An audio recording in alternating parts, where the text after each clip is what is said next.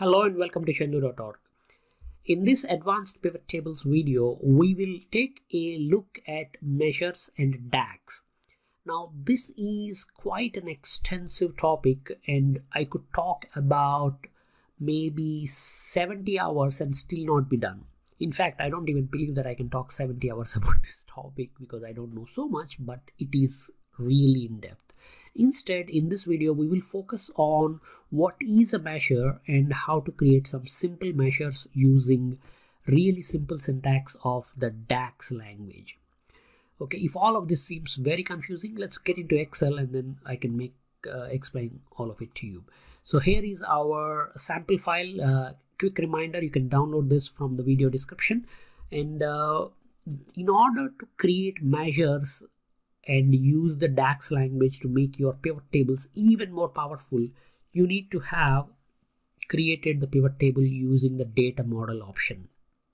So either you have set up the data model and you're making a pivot from that, or you have added the data to the data model when you are creating the pivot table. So either of those options is still fine. This is kind of an extension to the distinct count tip that was featured earlier in the this set of videos. So we will go and insert a pivot table. As a reminder, this is already using the data model, the call center data model that was built in the previous example lessons in this series. So we will use that, and then when you click OK, it will give you a canvas where you can construct some pivot tables. And while looking at this, you can see that there are these tables that are available, and from these tables we can now create a measure. Just first take a look at something very simple. Like if I want to see how many calls we are getting by gender, we would put gender here, and then we'll take something like calls, and we would use customer ID or representative or one of those text fields as a proxy to count how many items are there. So this is how we have been doing it all along. But this requires having something like count of customer ID, which will show up and say that female customers have placed 3,420 calls. But in this method, we can only do simple things like counting, summing, averaging, etc. We are not able to really go beyond and do powerful things. That is where the measure concept comes up. When you create a measure, you are essentially taking full control on what calculation shall happen and how that number will be presented here. So to create a measure, as I said, you need to have data model based pivot, and then once that is there, you can right click on any table and then you can click on that add measure button. This will open up a special screen through which you can create the measure. A measure will have a name, so we will give this a name like we can call it call count, but I have already created that, so I will call this as count of calls. And the way we will write this measure is we will need to think what is the correct way of defining count of calls. Now, if you remember, the call table has one row per call. So if I count how many rows are there within that table, that is how many calls we have. So we would need to use this special word count rows and then say the table name calls. Okay, so count rows calls is the formula there, and that will count how many rows are there. When you create a measure, you not only write the definition of the measure. This is following the DAX language here. That special function would not work in Excel. It is actually a DAX function. But so you write the definition, and then you will also specify how the formatting shall be. This is an optional bit, the formatting part, but it's a good idea because most of the time when you do it within Excel, your intention is that whatever you create will be shown as an output on the pivot table. So we can kill kind of two birds with one shot, which is both create it and set up the formatting. So we can say this will be a number of whole number type with 1000 separator. And then now we have count of calls added in the table.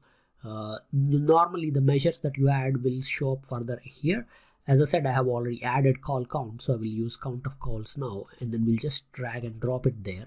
We'll remove the other one. So same answer as before, but we now have a calculation that was done by ourselves to get this answer.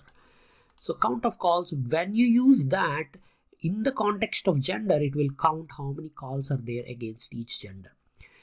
Now, in order to understand how this calculation really happens, there is a lot of background things that kind of click and work together to arrive at this number, and that is fairly complicated to explain in a short video. So I will not get into the whole process of how the calculation happens in here.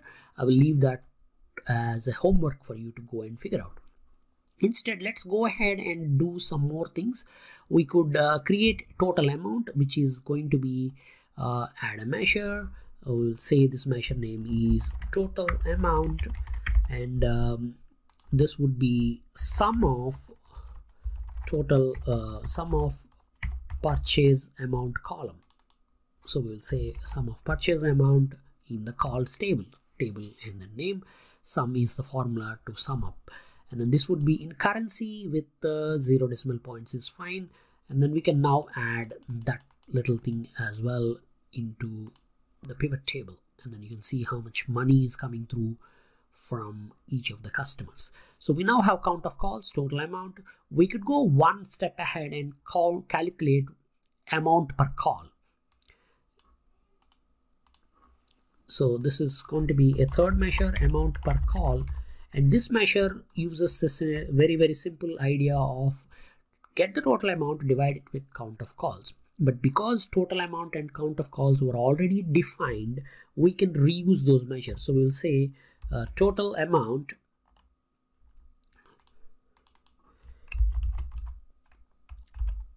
count of calls. So this is where once you create a measure, you can reuse that, and then this will also be a currency with maybe 1 decimal point. And then we can add that third measure into the table,